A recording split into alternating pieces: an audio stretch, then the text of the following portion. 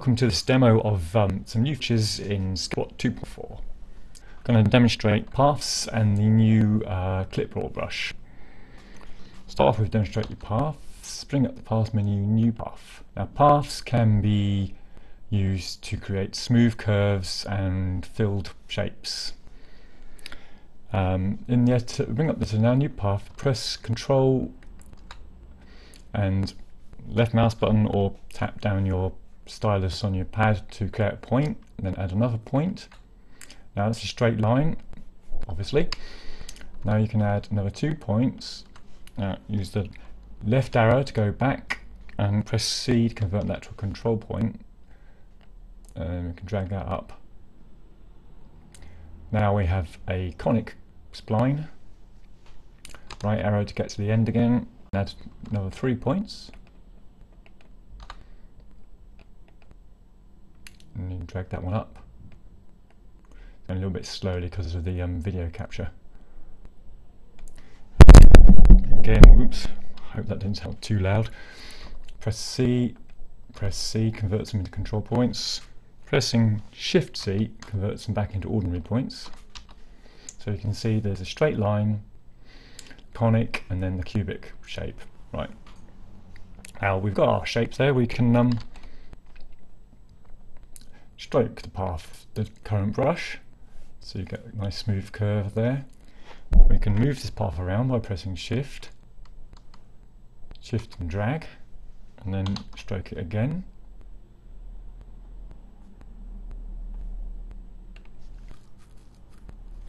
Perhaps we'll change the colour and do it once more.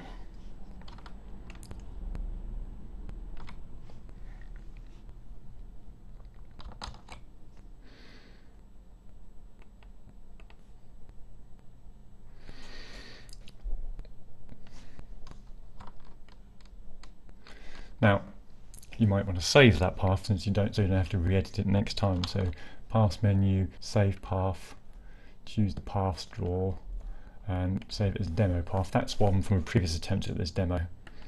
Save there, and now I press Escape to leave the path editor. And one might want to load in a new path. So, load path, paths. We choose this yin yang one, a pre-made path. And then enter the edit again from the menu. Choose edit this time, and the path appears. Then Shift and drag. Now you can see some polygons are black, some are red. Obviously the active one is red, so if I click on that point, it makes that polygon active. And so on. And you can edit individual polygons if you like, pull out the points, click and drag to drag a point around. It's going a little bit slowly because the video capture, especially with audio, is capturing all the CPU up. Now we could fill this one, choose a colour, choose fill active, and you see there. And then perhaps we might stroke the outline of that.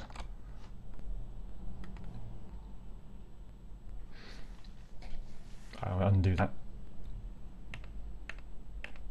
And choose a smaller brush. Path fill active, stroke active. Okay. Now I'll just quit the path editor again and show you the selection tool that we've got here. This was new in 2.3. I can select now this area, then go back into Paint tool, choose a nice big brush, choose a nice contrasting colour, then I can paint in the area in that section without overwriting edges. Then go to the menu, edit, clear select, you can see. To bring up my menus, by the way, I'm using Alt and Right Amiga. So you just bring it up, which this makes it a lot easier than trying to use the buttons on your stylus, because on my stylus at least they're pretty useless and they don't work very well. Okay, that's the paths then. Now let's move on to the clipboard brush. It's gonna just get a small brush here and draw something. Let's put pressure on and put the solid on.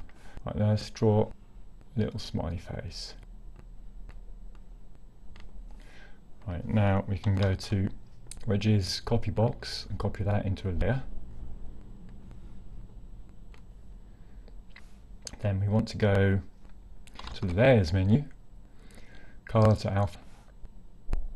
Now that's changed all the white transparent, so if I go to the move tool, bring that around, you'll see that that layer is transparent. It's also left, it's a copy of the previous section of the layer.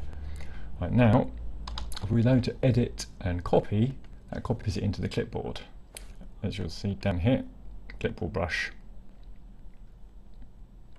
Bring that up, let's change the colour, and go into paint tool, outline is solid.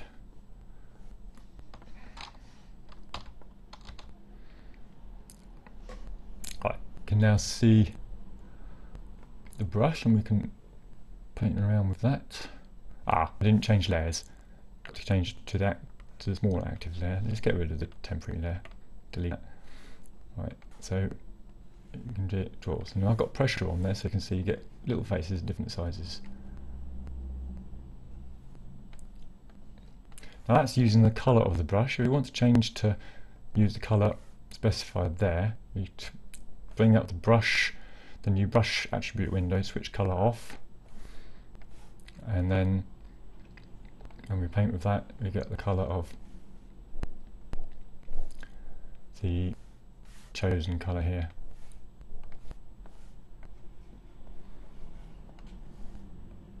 And you can see you can get different sizes depending on the pressure you use on the thing. Obviously you can do better than that. So those are two new useful features of SketchBlock 2.4. Thanks for watching.